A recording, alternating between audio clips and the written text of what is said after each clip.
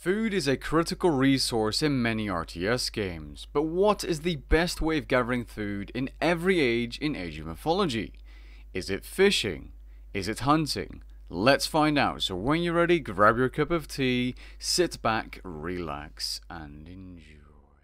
To keep it simple, we're going to start off with food generators that require zero effort, the first of which being the Flood of the Nile upgrade. Flood of the Nile is an Egyptian only upgrade that is limited to the major god by the name of Isis.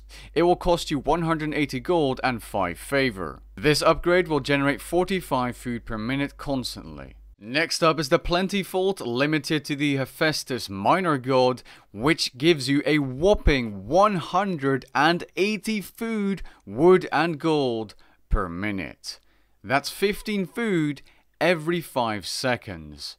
Very, very good, but at the same time it's a mythic age god power, so you know, that's late game. Still very good though. Next up are Chinese farms. Now, because these aren't actually villagers, I'm going to put them in this category, as they generate the same amount of resources every single minute. No matter how many you have, each will generate 30 wood, gold, or food.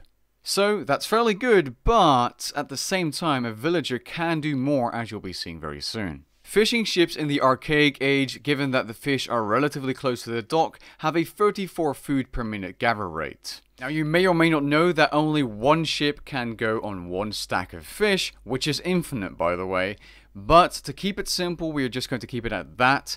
Ideal conditions, the fish isn't too far away from the dock, so that the travel distance doesn't cut into the food per minute. Now, I'm sure this isn't the meta for everyone, but I believe if there is water on the map, you want to be using fishing ships as they cost wood and not food, and you're getting food in return. The Persicina upgrade will increase the food per minute in the classical age for fishing ships from 34 to 45 food per minute, which is a significant increase. Following that, your fishing rate per minute will go from 45 to 58 food per minute in the heroic age with the Salt Amphora upgrade.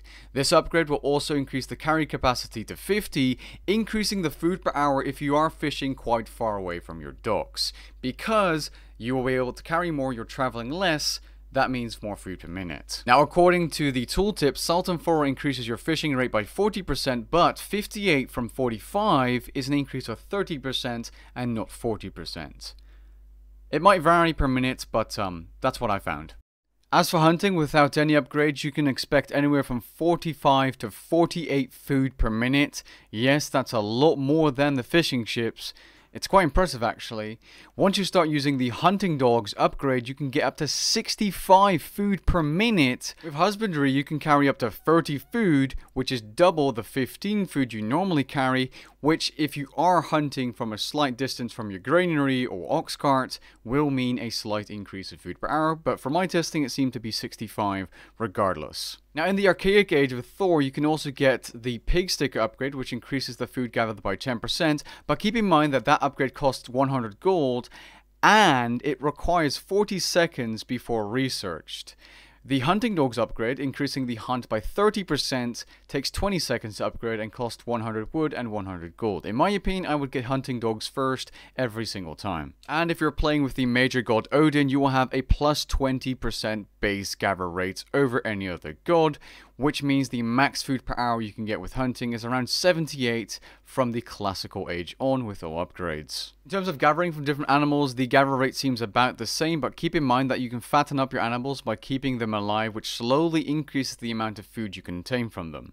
Of course, if you have elephants on your map, they will have a lot of food anyways. As for gathering or foraging from these berry bushes, the food per minute is around 38.